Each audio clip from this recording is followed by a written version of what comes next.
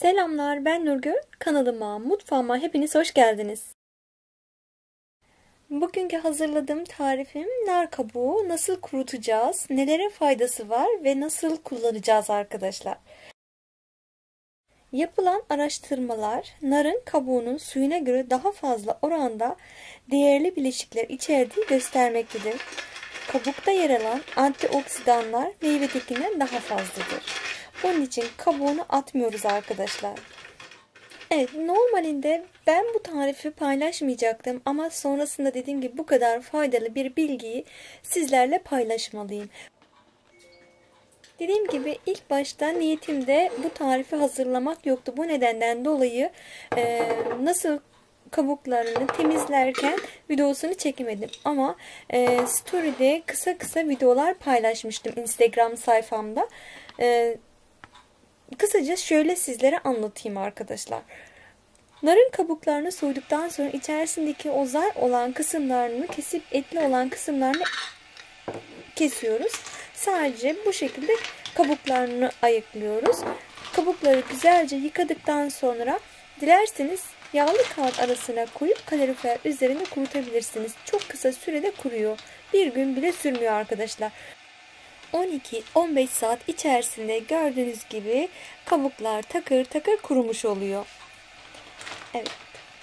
Kurumuş olan kabukları dilerseniz bu şekilde kavanoza koyup kapağını kapatıp saklayabilirsiniz. Dilerseniz benim gibi toz haline getirebilirsiniz. Sizlere birazcık daha faydalarından bahsetmek istiyorum arkadaşlar. Narın suyu adeta ilaç gibi sağlığımıza faydalı olduğu gibi kabukları da oldukça faydalıdır. Başta meme kanseri olmak üzere hemen hemen tüm kanser türleri için önleyici hem de iyileştirici faydalar sağlamaktadır. Bunun için sizler de bu yöntemle kabuğunu kurutarak kullanabilirsiniz. Nasıl kullanacağız derseniz ben bu şekilde kurutmuş olduğum kabukları mikser kabıma aldım ve yaklaşık 10 saniyede yüksek devirde 10 seviyesinde toz haline getirdim.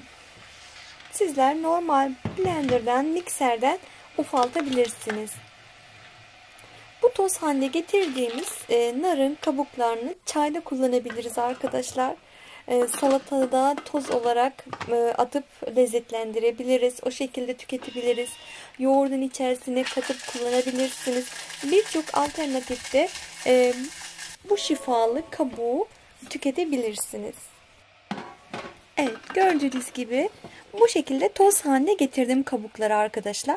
Cam bir kavanoza koyacağım. Kapağını kapatacağım ve ister çayda ister salatada yoğurtta bu kabukları tüketeceğim inşallah. Şifa olur.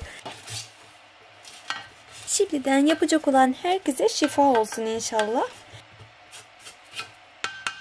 O kadar çok faydası var ki arkadaşlar, Google'e yazın ve okuyun. Boğaz ağrısı ve öksürük tedavisinde kullanılıyor. Oldukça etkili olduğu söyleniliyor. Kalp rahatsızlıklarına karşı savaşıyor. İçerisinde bulunan LDL kolesterolün korunmasını sağlıyor. Dişleri koruyor. Vücudun arınmasında yardımcı oluyor.